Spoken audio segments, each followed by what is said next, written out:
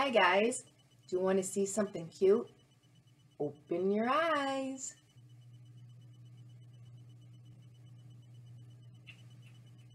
He's almost 15, cute little old man. Anyway, this video is brought to you by the inspiration of my buddy Dale. Dale is a hardcore determinist, and we've been in discussions for Dale responded to my last video titled God Made Ears That Hear with this: who makes ears that cannot hear and eyes that cannot see? Question mark. And then he copy and pasted words from God's book for me to see. And it's from Exodus 4, starting in verse 10. Then Moses said to the Lord, "Please, Lord, I have never been eloquent, neither recently nor in times past, nor since you have spoken to your servant. For I am slow of speech and slow of tongue." But the Lord said to him, "Who has made the human mouth? Or who makes anyone unable to speak, or deaf, or able to see, or blind? Is it not I, the Lord? Now then, go, and I myself will be with your mouth and instruct you in what to say." And what I gather is that in Dale's mind, he sees that God makes someone unable to speak, or unable to see, or unable to hear. And Dale, I agree. And if you let yourself see it, you will see the most beautiful meaning of those verses. Because here's what I see as opposed to what he sees.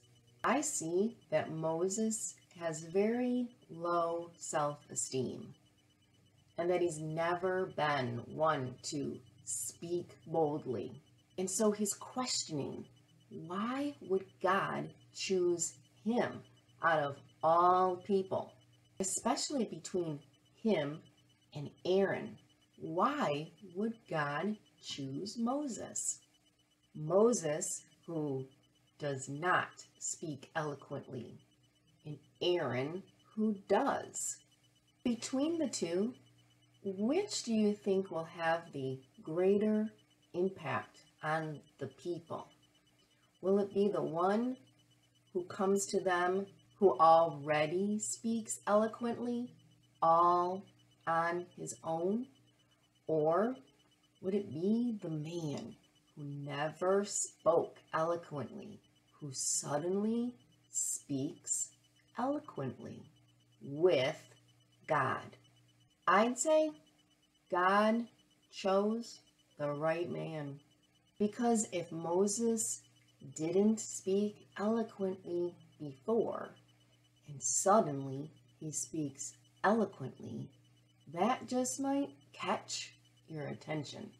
And then Dale again sends me the same question: who makes ears that cannot hear and eyes that cannot see? Who? Hint: who has made the human mouth?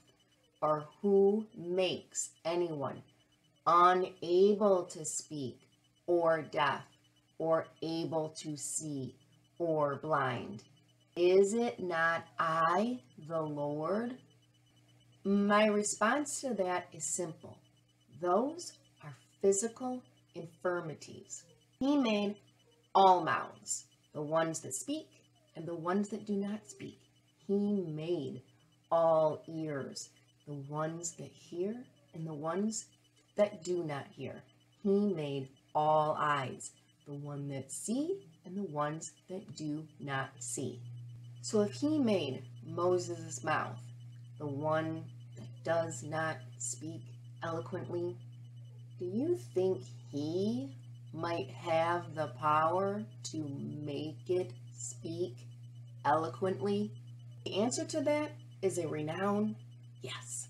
So what God is saying to Moses is, I made the mouth. Let me do all the talking. And together we can make Pharaoh set the people free. You can't do it on your own, but with me, all things are possible. And then I can start to tell within the back and forth, he's getting very frustrated with me. He literally resorted to this. Free will is an illusion. You do know what an illusion is, right? Just in case it's something that appears to be real, but isn't. And then I said, wow, you gave me the definition of illusion, which made me able to understand what an illusion is. Now that I know what an illusion is, why should I believe you when you feed me the idea that free will is an illusion? And his response, believe me? Oh no, I'm not asking you to believe me. I'm just telling you how I see it. What you believe is between you and God. Now remember that. He's telling me that what I believe is between me and God. And here's my response that I delivered to him. What I believe is between my ears and in my heart. And it got there through careful consideration of the wisdom of God that was delivered to me. God gave me all I needed to believe what I believe. He gave it to everyone because he is rich in mercy. What's between me and God is Christ Jesus, because he put him between us. He put him between him and everyone, which means that to get to the Father whom we have heard and learned about, we must simply come to him through the Son whom he ordained and put between him and us. So actually, come to think about it, you're absolutely right. What I believe is between me and God. That is Christ Jesus.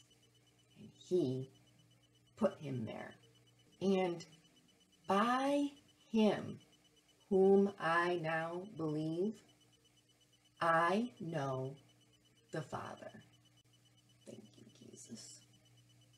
Anyway, his profound response to that was okie dokie. Okay, now that okie dokie response triggered me in a good way. And if you haven't been really listening up until this point, please listen, please. Because this is all coming from a man whom I adore. He is under the delusion that God wrote everything. Everything. He wrote all the thoughts that I'm having right now. He wrote them. Okay? Which, gosh, I mean, literally, it makes my mind, ooh, because if he wrote everything, that means everything is God's word. Everything. So everything I say is God's word, even if it is in opposition of something somebody else says, which would also be God's word, and it makes my mind want to explode. So, we're getting close to the end here. But I want you to listen. So my response was this. God didn't write okie dokie in your thoughts for you to write. Okie dokie is the only response you were willing to write in your war on behalf of a delusion called determinism. And your war has become determinism versus free will. You are warring hard for determinism. Okay. Your war should be on behalf of Christ Jesus to persuade men to accept the truth, which is the faith of Christ Jesus, to access into the grace of God. You have been sidetracked by the devil to war against free will. He's a snake, and he is willing to do anything to get our minds off Christ Jesus so that we don't use our God-given free time walking in wisdom towards them outside of Christ Jesus to present them to the Father in Christ Jesus through wisdom that he equipped you with when you came to him, through wisdom that was delivered to you. In your free time, you ought to be serving God. Colossians 4:5. Walk in wisdom toward them that are without, redeeming the time. 2 Corinthians 6. We then, as workers together with him, beseech you also that ye receive not the grace of God in vain. For he saith, I have heard thee in a time accepted, and in the day of salvation have I secured thee. Behold, now is the accepted time. Behold, now is the day of salvation. Now is the time accepted. Now, listen. To receive the grace of God in vain is to receive it and keep it to yourself, because that would make you a useless member of the body of Christ that will not dispense it. And maybe they will not dispense it because they accepted the idea that God works alone without his body. So if you could please just imagine that we who are in the body of Christ are Pez dispensers, and our one job is to dispense grace. And the definition for dispense is distribute or provide a service or information to a number of people. I wonder how many people that God wants us to dispense his grace to. Titus 2:11. For the grace of God that brings salvation has appeared to all men. All of them. Okay, so I hope you're still listening. I hope. Okay, listen. The time that we are in right now is the dispensation of grace. A dispensation is not a time. It is a dispensation of something. And we're in the time of the dispensation of grace. And we, the Pez dispensers, are dispensing grace to vessels made of clay, able to receive the thing that was dispensed to it. This vessel is able to receive it, but is it willing to receive it? So we were Pez dispensers, just kind of like everything was sugar-coated. Now we're grace dispensers. And we became a grace dispenser when we obeyed the gospel. And to obey the gospel is that when it was dispensed to you, you received it. That is obeying the gospel. And by it being in Stacy, this vessel, that granted her access into the grace of God. So the gospel reveals the faith of Christ, right? Like his faith. He died on the cross. He was buried and he raised again. And when we accept the faith of Christ in our vessel, by the faith of Christ in us, we are granted access into the grace of God, wherein we stand and rejoice in the hope of glory. And then, once we're in there, standing there, rejoicing in the hope of glory, we are then instructed to walk in wisdom towards those without. Because if you do not do that, that means that you received the grace of God in vain, and you will not receive any rewards.